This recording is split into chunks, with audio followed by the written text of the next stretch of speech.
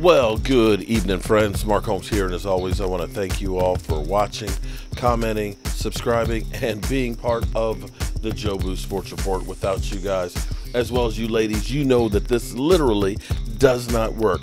It is the eve of week number 2, and man, I don't know about you, it's the quiet before the storm.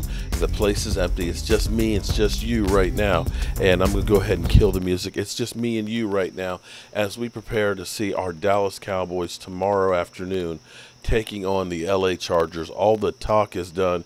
It's now the time to put up or shut up in this battle. Now, I don't know about you. I'm not sure if I'm nervous, anxious, or what it is, but I can't wait for tomorrow. I literally am just like, I just can't get here soon enough. I feel like a kid at Christmas, and I'm not sure that I'll sleep. I'll get up early in the morning, get all the TVs and stuff turned on for the games and things. Got to prepare some food and stuff because we've got all you great fans that are going to be coming in and joining us and being part of our live stream. We're going to start out at 12:45. Wow. We'll be covering the Eagles versus the 49ers. We'll watch some of the other games that are going on that are out there as well and keep you up to date. And hopefully we'll have a little bit of fun while we're there. And, of course, we'll have the exclusive Philly 500 Meltdown Cam. So for the Cowboys, we know that we've got all kinds of issues and things that are going on the team right now as far as injuries and or suspensions. And we're not the only one that's dealing with this. Let's be clear here. I mean, you look at the Baltimore Ravens, how many running backs they've already gone through, and it's only week number 2. Running backs as well as wide receivers. We are not alone in this, and hopefully this is kind of the worst of what we're going to get.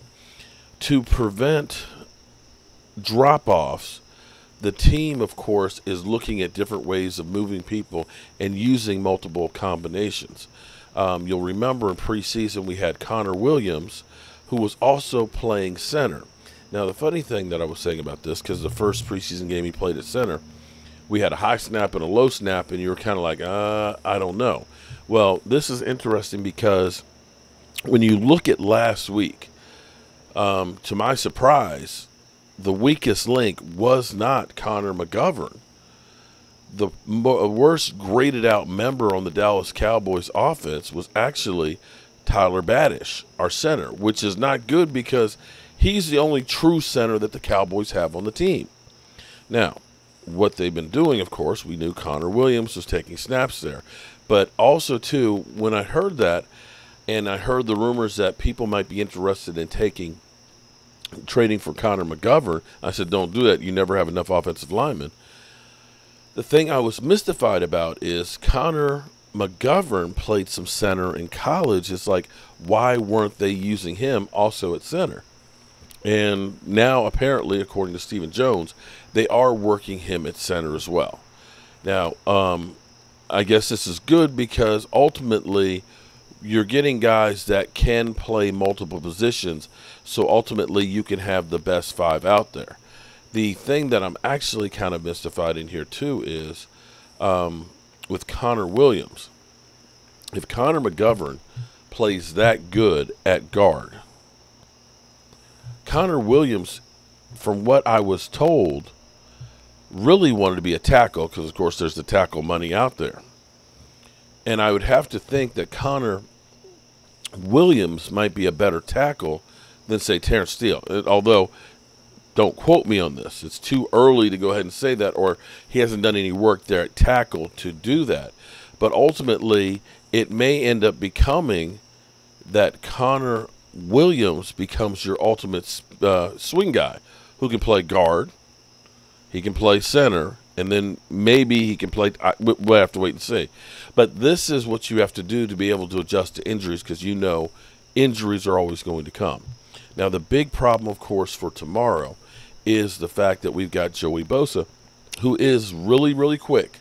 He's got a great motor, high-energy motor. But more than that, he is great with his hands. His hands are fast and they're strong, and he's able to make moves and keep the offensive lineman off of him. And for Terrence Steele to have to try and negate him, it's not going to be an easy task. he is going to be able to probably feast on him if it's one-on-one battles. And so one of the things that I talked about maybe a week or so ago, I think after the Tampa Bay game, was 12 personnel. It was funny. I was explaining to my wife because we were going to the store to pick up some stuff. And I said, honey, I think they're going to be using more 12 personnel. And she's like, what? She said, I thought there's only 11 guys on the field. Kind of the same thing that Roz said. I said, no, 12 personnel. I said, the way it goes is the first number is the amount of running backs. The second number is the number of tight ends. I said, so if it were 21 personnel, it would be 2 running backs and 1 tight end. I said, but if it's 12, it's 1 running back, 2 tight ends. And I can see, and I know the young guns out there, I know the young YouTubers hate this. But see, here's what's kind of interesting right now, okay? We know Amari Cooper is one of the best route runners out there. He's clearly our number 1. CeeDee Lamb, slot guy, outside receiver, he's worked in all the different positions. And, you look at these guys, they're really, really good. And then you had Michael Gallop, who was almost a 1,000-yard receiver last year as well.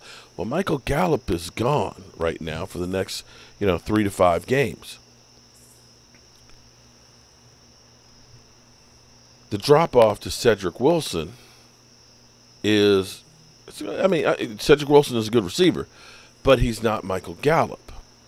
So this is where you look at this situation of 12 personnel. Amari Cooper's 1 wide receiver, CeeDee Lamb's the other. 2 tight end sets. The cool thing about having one of them injured last year was they both now can catch the football. They both have experience catching the football. And by doing this, if we go with a 12 personnel package, that means you got the tight end there who can help out with Joey Bosa, right? And you can basically dictate whatever the defense does, you do the opposite. Because, see, typically for the Cowboys, when they were in a 12 personnel set, that was 85% probably running the football. It's 2 tight ends. It's a heavy formation. You've got 7 guys to block for Zeke Elliott, which you can do. But I've seen them go through. This is before, of course, Mike McCarthy. I remember the Ram game, the first play in 2019. They came out in 12 formation. Zeke came out of the backfield and went out. Blake Jarwin slid out. Now we got a bunch formation, 3 on one side. And we had Jason Witten catch a pass over here short. And so the defense, when they see the 12 personnel, they've got to make a choice. Are we going to put 8 men in the box and try and stop the run? Or are we going to play it straight up? And this is where, you're stuck between a rock and a hard place. Because if you don't go into 8 men in the box, I've got 7 blockers and a running back. I'm going to just keep running. I'll pound the rock right at you. If you only have 6 men in there, I've got numbers. I'm going to run the football until you stop it. If you're passing, you have the tight end there that can help out on Joey Bosa. You can chip him and go out in a rat in the flat or come across the middle and be a hot read, right? If they do put 8 men in the box to say, we're going to man up, we're going to make sure we got strength to go ahead and fight against Zeke. I got Amari Cooper on one side. I got CeeDee Lamb on the other. I got one-on-one coverage for those guys. What do you think we can do one-on-one coverage with Amari Cooper against Asante Samuels Jr., a rookie? This will allow the Cowboys to do anything out of that formation. You line up in it. You see what's going on. Dak can make the audibles and the changes on the line. And even better, do it with no huddle. You will run them into the ground. That's what I would do if I were the coach of the Cowboys. This way, I'm negating the rush. I can run the football with numbers, or I can pass the football in single coverage. That's simple. I know it sounds that simple, but to me, it's that simple. Maybe I'm crazy. You know, it's not the first time I've been told that I'm a crazy man, but this is what you want to have is versatility. You want to be able to change what you're doing by the defense that's coming at you. You don't want to have a play called where, oh, crap, it's a run play, and we're running into an 8-man front. You want to be able to audible out of that sucker. So with that being said, you know, I've got a lot of work to do. I need to get the trash out here for tomorrow, and I need to take the leaf blower and blow off the leaves and start getting out the cushions, and it's going to be a party tomorrow. And I hope that you all join us because we will have a ball. And my boy Rashid, you know I love you, Rashid. Rashid, I love you, buddy. But you and Pizzle, y'all were hilarious. No! This is just going to be an ugly-ass game. And currently, the Giants going to FedEx Field are getting 3.5 points. No! Toilet bowl game of the week. Something weird that's about to happen. Pizzle gonna pick the Washington football team. No! I'm an idiot here, and I actually believe that Tyler Heineke is actually better. Fires. It's Mark Holmes here. Costly penalty right there. And that would be what a barn burner. Pizzle. Butthole is tight as can be as Washington has the ball on the 35-yard line with 24 seconds left. Takes a snap, looking, fires. It's Rashid versus Mark Holmes here on this kick. Keep your money. The $200 kick, okay? Keep your money. He missed it! He missed it! What? What? No! No! Are you shitting me? Are you shitting me? It's on the Giants. It's on the Giants. Wait a minute, hold on. I think there's no chance. Pizzle! Look at Pizzle! It's good! And that's $200! That's $200! Look at Pizzle! Hey! I want $14 from you, Lord. Oh, Pizzle! Sweating in the sun. Oh, no, he didn't go to... Felt like a million. No, he didn't go to an ad. How the fuck am I supposed to go?